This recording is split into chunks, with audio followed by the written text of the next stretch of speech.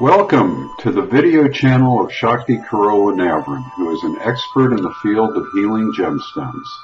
She is a published author as well as the creator of the gemstone profile based on your horoscope. So today I want to talk a little bit about the metaphysical qualities of crystal quartz and how it relates to astrology and what principle it represents. So in general, quartz is the second most abundant mineral on the earth. So it comes in all kinds of colors. It's a clear variety we call crystal quartz or rock crystal. And it forms these beautiful, beautiful six-sided crystals, which come to a point, like this is an amethyst. So you can see how the six sides coming together in the tip.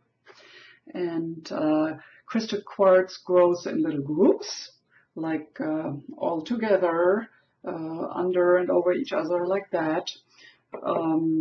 They often are cut into specific forms, like here with a pyramid on the top. You've seen the crystal balls. I have a little crystal Buddha here. So crystal has a lot of usage, and that has to do with that it has a lot of meaning. So pure crystal quartz is translucent. So it's therefore associated with light and clarity. And it symbolizes our striving for perfection as we grow to ever higher levels of consciousness.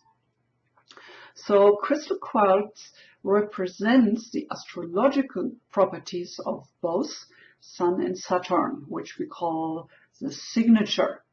So Sun is representing the center of the universe, the highest form of consciousness and light-giving energies. And Saturn is representing the energies of Capricorn. Capricorn starts at December 21st, which is the winter solstice, when in the Western Hemisphere, when the days grow longer while the nights grow shorter. So both planets are representing consciousness, focus, clarity, the journey into light, the journey into higher consciousness. So the journey is symbolized by crystal, and you can see it in this one, how it starts out all murky and then it grows into this more and more clear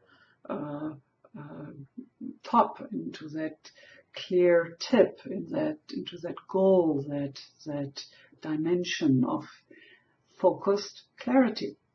So I believe we as humans have an intuitive connection to the light qualities gemstones in general are carrying, because it seems like on the manifested plane, gemstones are the only vehicle for manifested light. So this is where the interest and the passion for people comes from. And I have been a gemstone lover all my life, so I know about passion and gemstones. Well, if you like my presentation, make sure you sign up there for a subscription, so you get automatically informed when I bring up new videos. I have a main channel, Shakti Carola Navran, where I'm working more with astrology, but also there are going to be some videos about the connection between astrology and healing gems, and how you can use healing gems to balance different areas of challenge and friction in your chart. But on this channel, I'm gonna concentrate on the mysterious world of gemstones and different ways how to can use crystals and gemstones. I have developed a program called the Gemstone Profile, where you can put in your astrological data and then you get your main healing stones based on all the different planet positions in your chart. So you might want to check that out. If you're a gemstone lover, that's next step. So you can go to my astrology site, mauiastrologyreading.com, and this is where you can find the gemstone profile and a little bit more information about healing gemstones, metaphysical qualities of gemstones, and so on. So thank you for joining and hanging out with me. I hope you enjoyed it, and subscribe so you don't miss the next videos about how you program crystals and all the specific things we can do. So see you soon. Aloha, as we say here on Maui.